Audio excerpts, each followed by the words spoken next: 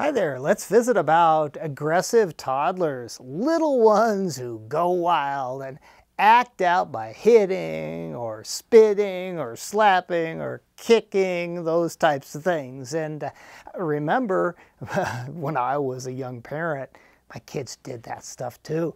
Oh, and it worried me so much. I remember little Mark, when he was about 15 months of age, slapped a kid at a little preschool daycare he was going to part-time, and I was so anxious about it. I was talking to all my friends, what do I do? What do I do? And they were teasing me. Oh, Charles is worried that Mark's going to become a serial slapper. They used to say that. But I knew even back then that it was important to catch these things when the kids are small.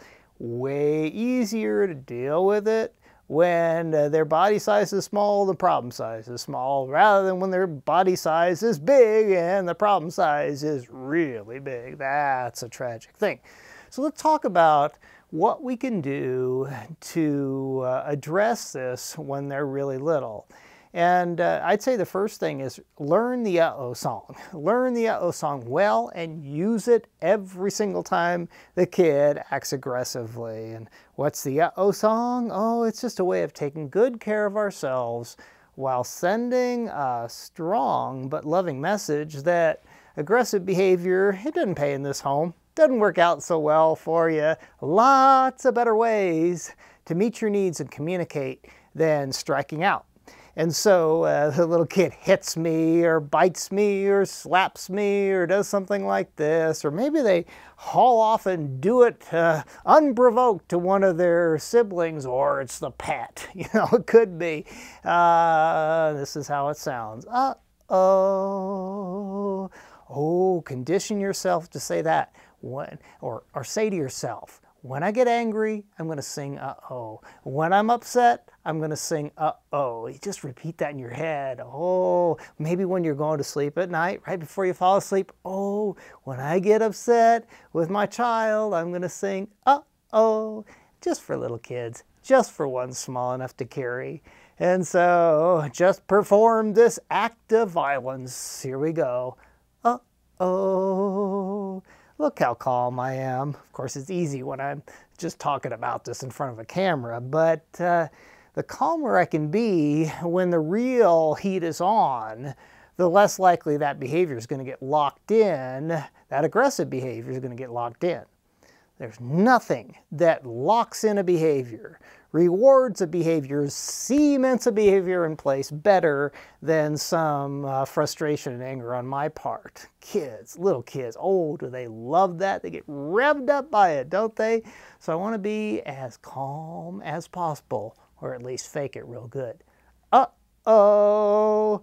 Off to the bedroom, bedroom safe, or off into the stroller, nice safe seatbelt on, or up into the high chair, again, nice safe seatbelt, child is safe at all times, or maybe I'm in public, uh-oh, right in the stroller, or uh-oh, in the playpen, and the child gets to come out when they are calm, plus about a minute or two for every year of their age. And this is not designed to be a punishment. It's not designed to make the kid feel bad. It might, but it's not designed to do that.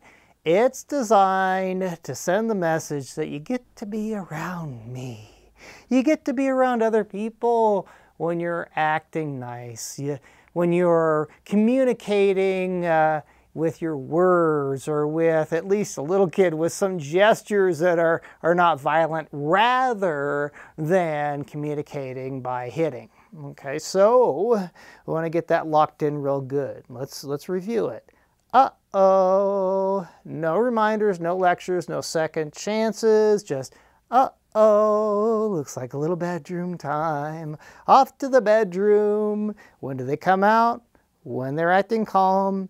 I may need to hold the door, find some other safe way to make sure the child stays in there. My lips are shut. Remember, loose lips sink ships.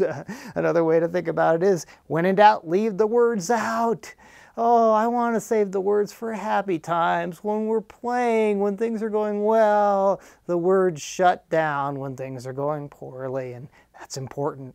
I have to say, the more words we use, the less effective this will become. And so I've known parents who did everything right. They talked too much, ruined it. So hey, remember, very, very few words. When they come out, a big hug, no lectures about anything, no discussion, just move right back into the daily routine. So want to get real good at the uh-oh song. Also want to get real good at stopping activities I'm doing with them as soon as they get aggressive. In fact, if I have an aggressive kid, a little kid, and I know that it's pretty predictable, I'm going to set up a play date with my best friend. And I'm going to say, okay, I'm going to be, old people use the phone like this, Young people, it's like this. So, okay, I'm going to be young. All right, so I'm on my cell phone. I'm talking to my friend. Hey, I'm going to do a little training session. So will you meet me at the park with your daughter?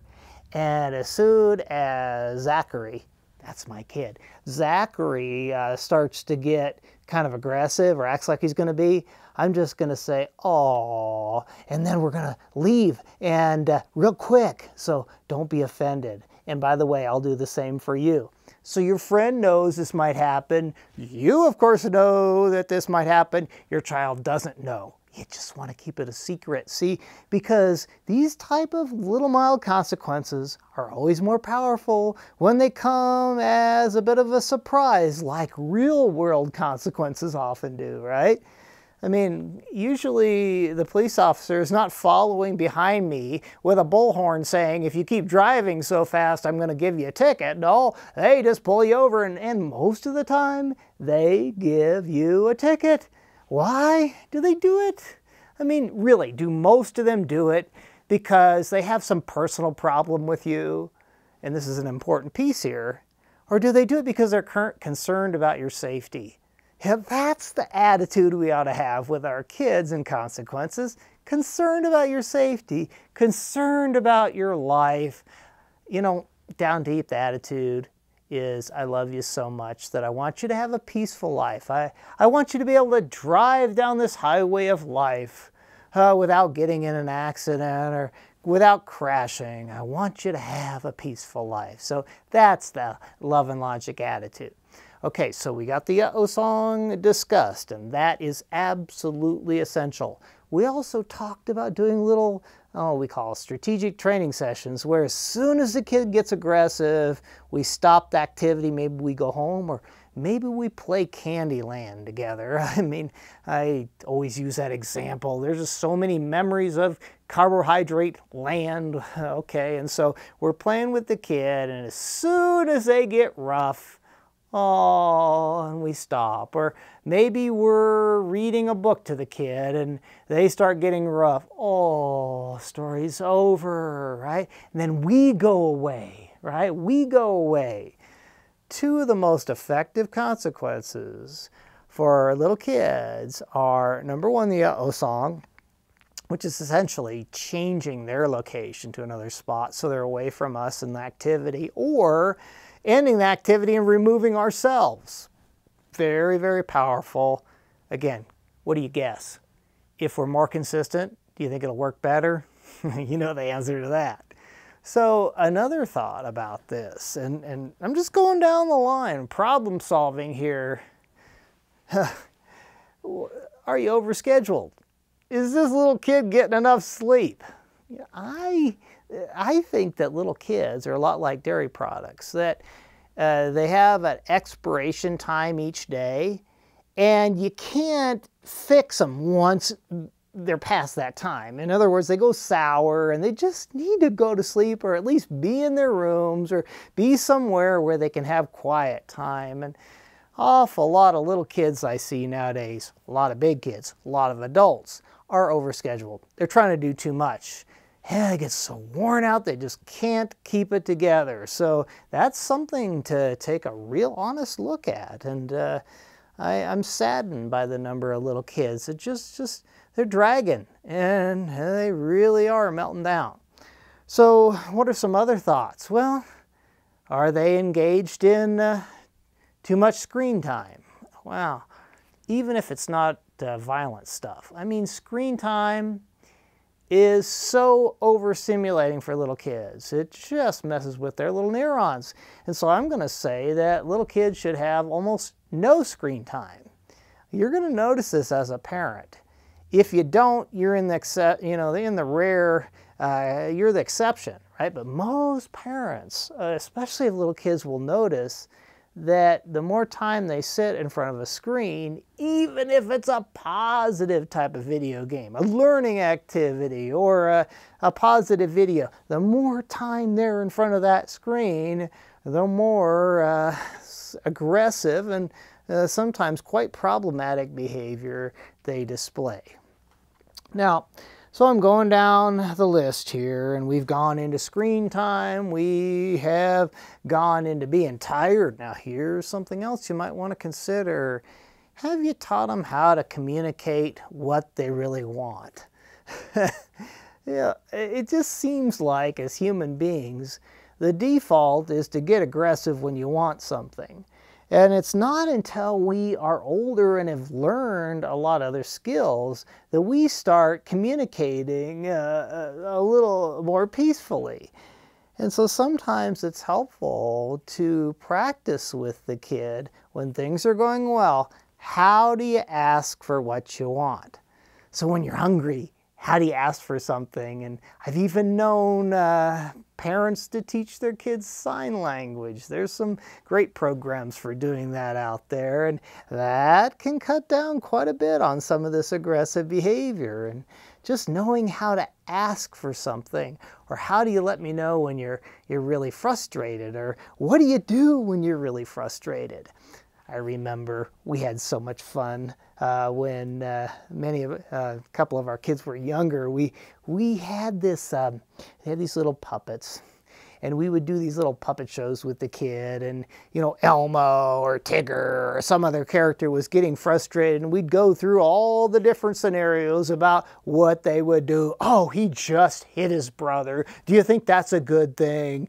No, that is so sad. Now he has to go off to uh-oh time, those sorts of things. And oh, here's Tigger asking for what he wants with words. Do you think that's going to work out better?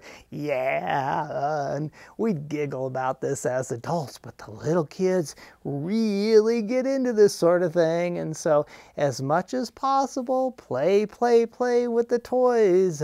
Work out little scenarios between the toys, between Ken and Barbie, between, maybe Elmo and Big Bird, or Elmo and Tigger. It's okay. Whatever you use, work out those little scenarios. Peaceful versus not so peaceful, assertive versus aggressive.